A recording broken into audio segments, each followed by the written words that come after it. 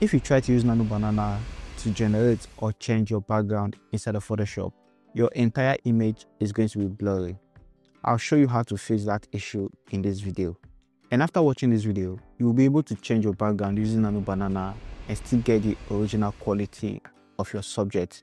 So like this video and share this video with your friend because you are going to learn something from this video. This is like a free masterclass.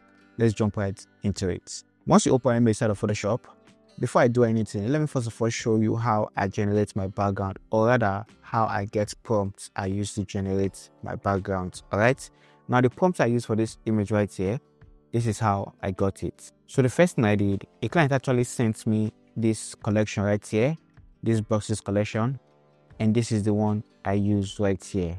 Okay, now get a reference image.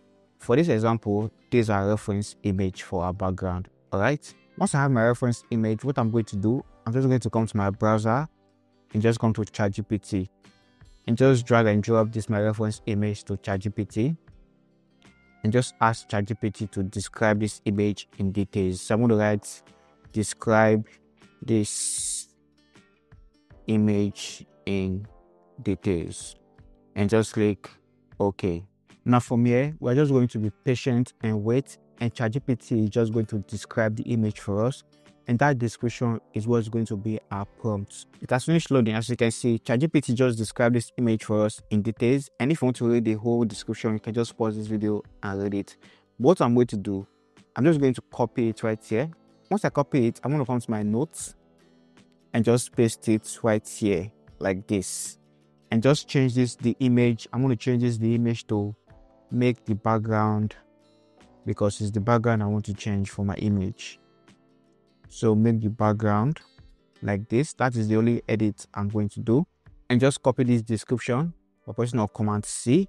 If you're using a Mac, I Ctrl C. If you're using Windows, and just come to Photoshop. Once you come to Photoshop, after doing the scale retouching and everything, duplicate your background layer by pressing on Command J. After that, just press on Command A to select the whole canvas. Once you make a selection of the whole canvas, if you can't find your contextual tags bar up here or anywhere around the screen, so let me just drag this one down for now. If you can't find your contextual tags bar, all you have to do is come to Window and just look for contextual tags bar right here.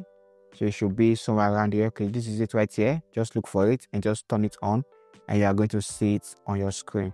So once you select your whole canvas by pressing on Command A, just click on this generative fill right here. Once you click on this generative fill, just paste that description by pressing on Command V to paste. Once you paste, it's just going to paste everything we copy from this note to this box right here. Now to use Nano Banana, just change it from this FI, this Firefly, to either Gemini 3 Nano Banana Pro or Gemini 2 Nano Banana. So you can play with any one of these two and see the result you get. But for now, let's try with this Gemini 3 with Nano Banana Pro. I'm going to select it and just click on Generate. So what Nano Banana is going to do for us, it's just going to try and generate and change the background using that description I gave to it. Alright, so let's just wait for it to load and see the result we are going to get. Alright, so it has finished loading and this is the result to get. It's not anything related to this one at all. So what I'm going to do, I'm just going to try again. This time I'm going to be using Nano Banana 2.5 and click on Generate again. Okay, as you can see, it's not actually giving me what I want. All right, so I want something similar to this one right here. So what I'm going to do, I'm just going to copy the exact prompt I use for this particular image. All right, so if I come to my notes, this is the prompt I use for it right here. Make the background an elegant open cube box. So this was the description ChatGPT gave me at first. So I'm just going to copy this description and see if I'm going to get something very similar to the first one. So I'm going to come here and just copy it, come back to Photoshop, come back to this image, just change this description right here, press your Command V to paste that new description, change from Gemini 2.5 to Gemini 3 and just click on Generate. So that's the issue I'm currently having with Nano Banana. It's never going to give me the exact same background or the exact same generation. Even if I copy and paste the same prompt, it's never going to be the same. So I just wanted to know that that is the struggle. I'm hiding it from you guys. All right, so this one has finished loading. You can see this one actually gave me something very, very similar to this original image right here. Right, so this is the one I actually edited for the client, and this is the one I got right now. You can see very similar. So this is it, before and after, before and after. If I zoom in, you can see it's looking blurry. Now, this is the issue we are having. Okay, now that we've settled on the background we want to use, we have our background right now. Now, the issue right now is the image is blurry, and this is why we are here.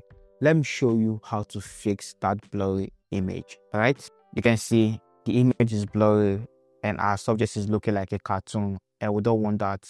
We still want our original subject to it is sharp and clear. All right, now to fix that, what I'm going to do after generating this background, the next step is to remove the subject and leave only the background.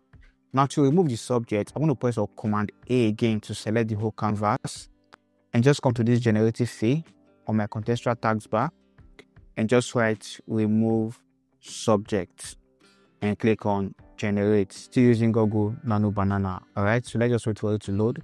We're just going to remove the subject and keep the background for us. Okay, it has finished loading. As you can see, the subject is no longer the frame. We just have the background. All right, now see the before and the after. For me, what I'm going to do, I'm going to rename this one. I remove the subject from background. I rename this one with the subject foreground. Now, the next thing I'm going to do, I'm going to hide my foreground layer and my background layer, and I'm going to see my original subject. Now, to apply that background, I'm going to cut out my subject from the background, which means I'm going to be separating my subject from the background. So to do that, you can use any method that works for you, but this is how I do it. I'm going to click on this quick selection tool right here. Once I select this quick selection tool, before I click on select subject, I'm going to click on this drop down arrow right here and make sure cloud is selected so I can get a more detailed selection, and just click on select subject. So after making a selection of my subject, what I'm going to do, I'm just going to invert the selection by right clicking and just click on select inverse. Once I invert the selection, I'm going to press Command J or Control J if you're using the Windows to cut out the subject from the background. So if I just hide this, my subject layer and my original background layer, you can see we have only the background. The subject is no longer on the frame. All right. So after that, what I'm going to do, I can choose to rename this layer 1 subject and name this layer 2 background or BK, since we already have a background name. So I'm going to rename this one without the subject BK. Now the next thing I'm going to do, with my subject layer selected, I'm going to hold Control or Command and click on this BK layer to bring back the selection. Once I bring back the selection, I'm going to invert it again by right clicking. I click on select inverse, or I can press Command Shift I or Control Shift I if I use the Windows to invert the selection. Once I invert the selection back to my subject, I'm just going to add a layer mask to my subject layer. So I'm going to click on this layer mask icon right here to add the layer mask. Once I add a layer mask, I'm just going to drag this my BK layer, which is the layer without my subject, below my subject layer like this. Now for what I'm going to do, I want to turn on my background layer. Once I turn on my background layer, I want to select it and just click and drag and drop it below my subject layer like this. All right, so this is the first step. Now it's not looking realistic. To make it look realistic, what I'm going to do, I'm going to turn on my foreground layer. Once I turn my foreground layer on, I'm going to reduce the opacity of my foreground layer to see the size of this subject inside. So once I reduce the opacity, I can see what is below my foreground layer. All right. Now I want my subject, my subject right here, my original subject, to be as small as this one inside. So to do that, what I'm going to do, I'm going to select my subject layer, all right, which is the layer that contains my subject, and also my BK layer, which is my background layer without the subject. So I want to select them. To select it, with my subject layer selected, I want to hold Command. I click on the background layer, which is this BK layer. Once I select both layer, I want to press Command T to bring the transform tool. Once I bring the transform tool, I'm just going to resize it to fit that one inside. All right, so make the one inside and this one have the same size. I'm going to match it somewhere around there. I think so around there works for me. Actually works. Let's take it up a little bit. I think it's looking too small now. Okay, so this is where the magic happened. So around here works for me. I'm going to click on OK. From here, I'm going to come to the opacity of the foreground layer. I'm going to take it all the way up to 100. Now, this is the trick. Once you align the subjects, what you are going to do from here, with this foreground layer selected, all right, just select the layer mask or the foreground layer. Once you select the layer mask, pick your normal brush tool. Once you pick your normal brush tool, you know black is to hide and white is to reveal. Since we want to reveal what is below and we want to hide what is on the mask, what we are going to be doing, we are going to be using a black brush to paint. So with your normal brush tool selected, select your soft round brush, okay, opacity 100, flow 100. Make sure your foreground color is set to black, very important. Once you select black, select your layer mask, zoom in, and just gradually paint it away from here. You don't want it to affect like this. So immediately I start doing that, if I zoom in, you can see we are having our original subject back. All right, so just paint like this to bring back your original subject, like so. For the remaining part of the clothes, I still want to leave it like this. I'm going to reduce the opacity because I still want to make use of the part of the clothes to make it look realistic. So I'm going to reduce the opacity of my brush, or the flow of my brush rather, and just gradually paint with a low flow. Alright, to still get some part of the original clothes while still keeping the generated one. So somewhere around here works for me. Now, let's see the before and after. This is the before and the after. The before and the after. So just look at your image and paint where it needs to be painted. Alright, now what I'm going to do, I feel the color is looking off because I actually like the color I'm getting for this one compared to this color right here. So to fix the color, what I'm going to do, I'm going to come to my adjustment layer. Once I come to my adjustment layer, I'm going to come to my color balance. Once I come to my color balance, I'm going to come to my highlights and just add yellows to the highlights. I know it's not looking good right now. Also, add reds to the highlights. Maybe come to the midtones. Just add a little bit of yellow to the midtones as well. And just add a bit of red to the midtones. Alright. Now after this, what I'm going to do, I'm going to drag this color balance below this foreground layer like this. And just clip it to my subject layer.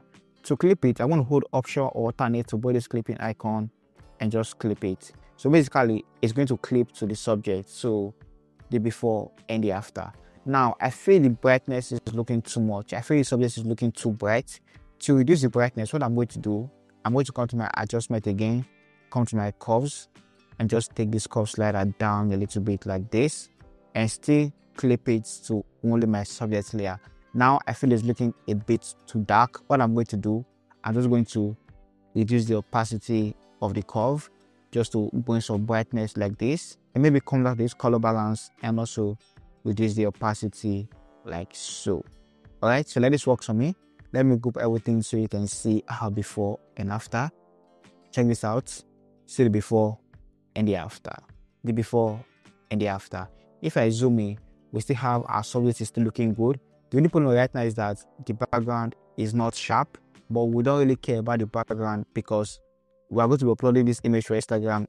We're not putting it just for Instagram, so it's not going to be obvious. So the before and the after. Now let's look at the original one that I did. The same process, see the before.